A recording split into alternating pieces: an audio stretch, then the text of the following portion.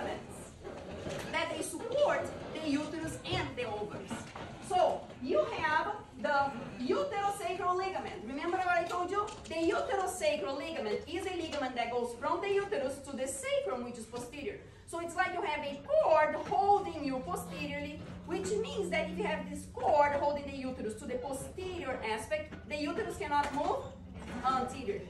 Now you have another ligament that goes from the uterus to the anterior abdominal wall. So this cord is holding you from moving posteriorly. One tip that I told you last week is that round ligament is the name of the ligament that holds the uterus to the anterior abdominal wall. And you also have another round ligament in your body, which is the round ligament in the liver. And that round ligament is also anterior. So round ligaments in the liver and also in the uterus are facing anteriorly. And you can make that easy connection.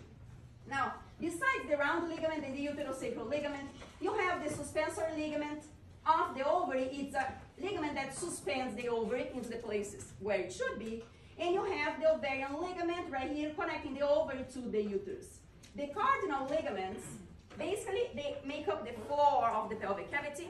And you had that one that was very broad, that was conveniently named broad ligament. That is what divides the pelvic cavity into anterior and posterior portions, basically. You need to know all these ligaments because they are very important to hold the uterus in place. And also the ovary in place. When we look at an image from a cadaver, we can see here that we have the uterus. And this top part of the uterus is what we call fundus. Can you notice that the uterine tube, they click right there to the uterus, but basically the uterine tubes, they're clicking, and then you have this little bump in the uterus, which is above it. Let me show you in a different view. Here you go.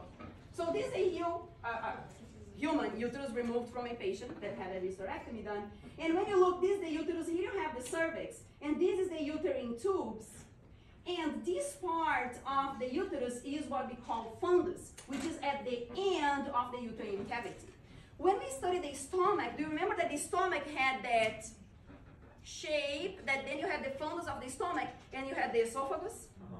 The fundus of the stomach was above the connection between the stomach and the esophagus because fundus is really the ending of an organ. Does that make sense?